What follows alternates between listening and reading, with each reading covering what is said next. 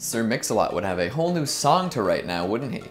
I don't know if Titanoboa flows as well as Anaconda, but it would be even more fearsome than ever before.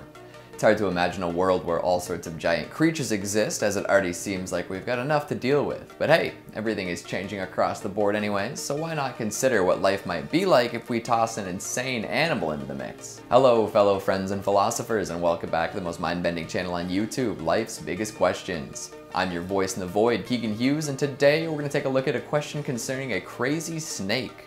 What if the Titanoboa existed today?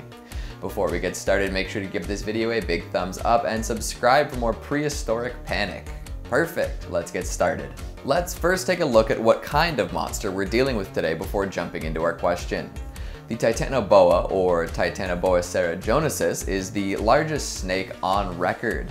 No other slithery creature comes close.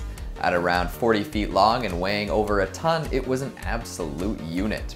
Based on models that many scientists and researchers have painstakingly put together, which is apparently very difficult to do with ancient snakes, this lengthy lad looked like a boa and acted like an anaconda. It was the apex predator of its era, eating anything and everything it wanted to because who was going to stop a snake that size? Its brown skin provided camouflage as it stalked the swampy jungles of Cerrejone 58 to 60 million years ago.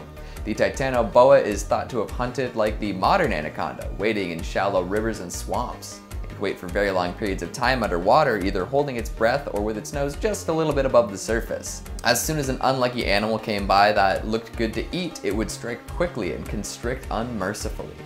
Whatever managed to get ensnared within this giant snake's grip would be food in no time. Anacondas are known for squeezing their prey so tightly that their blood can't even circulate. So now scale that up to 40 feet and weighing a ton.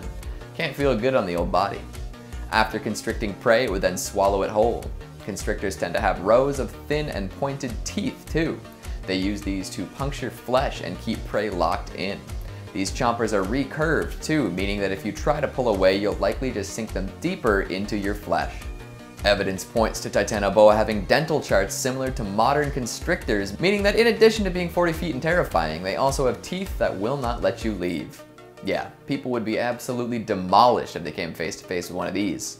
Snakes tend to be generalist eaters, meaning that they often eat whatever they can get. So looking back at the potential menu in the ancient jungles, it's possible that they ate crocodiles, gigantic turtles, immense lungfish, and even other snakes. Yep, Titanoboa may have eaten their brothers in arms in certain situations. Imagine watching two of them fight. So how did these titanic snakes end up so big? Well, the first evidence of these snakes existing was found in and around a huge Colombian coal mine. On top of bearing millions of tons of coal, Cerrejone is one of the world's richest fossil deposits. These days, it's largely a desolate wasteland, but the coal points to the region being lush and tropical millions of years ago. When the dinosaurs disappeared, the Titanoboa had no problem stepping in. There was a time where Cerrejone was a swampy jungle. Everything was hotter, wetter, and larger than it is today. With temperatures pushing an average of above 80 degrees Fahrenheit daily and over 150 inches of rain per year, there was a lot of dense, diverse wildlife. And when things are warmer, cold-blooded creatures can get bigger. That's where gigantic turtles, crocodiles, and lungfish came from. And these huge creatures fed the Titanoboa. See, when a reptile can absorb energy from the sun to maintain their metabolic rate instead of using up resources to do it themselves, they can grow much, much larger. This is why insects, reptiles, and amphibians tend to be bigger in the tropics compared to more temperate zones. No living snake comes close to the Titanoboa, with the silver medalist clocking in at just over 30 feet. Way to go, big guy. Of course, before we can think about it being alive today, we need to consider why it died out in the first place. There are two theories on this matter, but no consensus. Number one is that the Titanoboa went extinct due to global temperature change. If the warm temperatures maintained their metabolism and allowed them to grow to immense sizes, then temperatures dropping would cease their sustainability. The second theory is that their habitats changed over time. There's definitely a large disparity between today's Cerrejone and the Cerrejone 60 million years ago. What was once a lush, steamy, swampy jungle is now essentially a wasteland. The large snakes likely found it hard to hack it. Such is life. Which theory do you side with? Temperature drop? Habitat change? Maybe a mix of both? Let me know in the comments. We'll make one more detour before arriving at our destination, or questionation if you would. Let's take a look at how this immense snake was discovered. It was a lot more recent than one might think. See, the first inkling of a Titanoboa came about in the early 2000s. The whole story is documented quite well by the Smithsonian and is available online, so I recommend you check that out if it interests you. Years before, a geologist had discovered an unknown fossil and tossed it in a coal company display case. At the time, the fossil was labeled a petrified branch.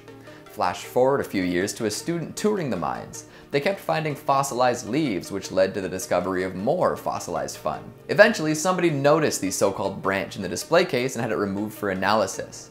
What they found was a partial jawbone from a now extinct crocodile-like creature. This got people excited as it signaled more discoveries to be made. As folks flocked to the mines, a whole lot of bones and remnants were found in mudstone.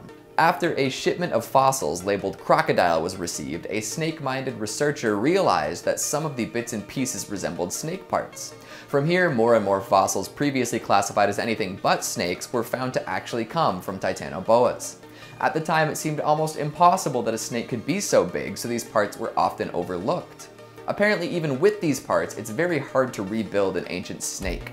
It's very rare to get the whole spine in a neatly articulated row, and snake skulls are also notoriously hard to come across. They're made up of delicate bones that are not very well fused together, and it's also likely that a great many Titanoboas died at the bottom of rivers, as this is where they spent a lot of time.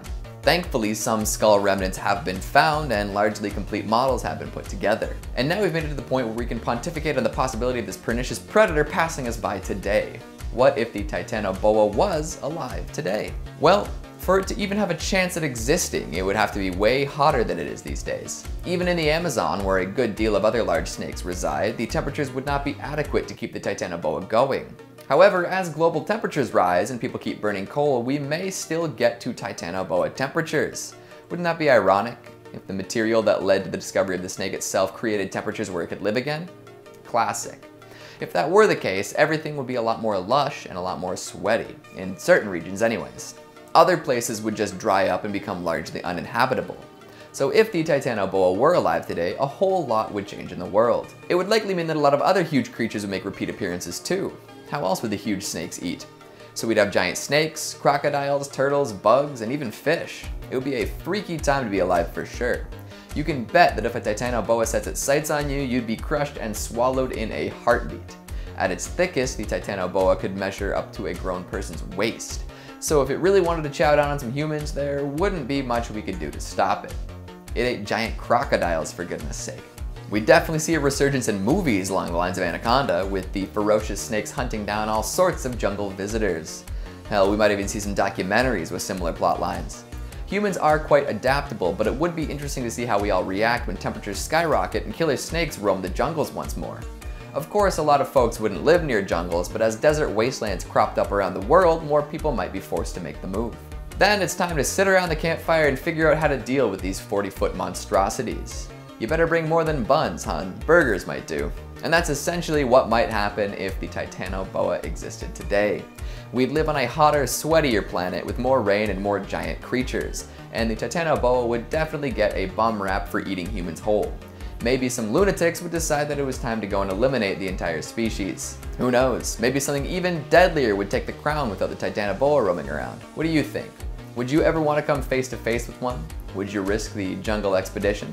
What gigantic creature would you want to come back? Make sure you let me know down in the comments. Speaking of comments, let's take a look at some of your more caffeinated ones from What If the Migo Were Real? Fox Jake asks, what if It's Always Sunny in Philadelphia was real? It is. You can't convince me otherwise. McWriggles asks, what if when we exhaled, bubbles came out? I bet our voices would be really funny. Either that or we'd be tasting soap all the time. Adolfo Cardoza asks, what is the perfect age to go to college? Probably like 50, right after you send your kids off to college. That way you can learn all the things that you wish you'd known throughout your life up until that point. Supernova 61310 says, what if Canada was real? Then I might actually exist instead of just being a voice in the void. And Jolly Space Pirate says, sometimes I ask that question about myself, lol. Thank you, hope you're having a jolly good fun. Jolly Space Pirate, I've always wanted to meet one of you guys. Now my wishes come true. Yo ho ho and a bottle of rum and all that. And that's all the time we have for today. Before I become a small bottle of olive oil, make sure to give this video a big thumbs up and subscribe for more cold-blooded craziness. Thanks for watching, and I'll see you next time.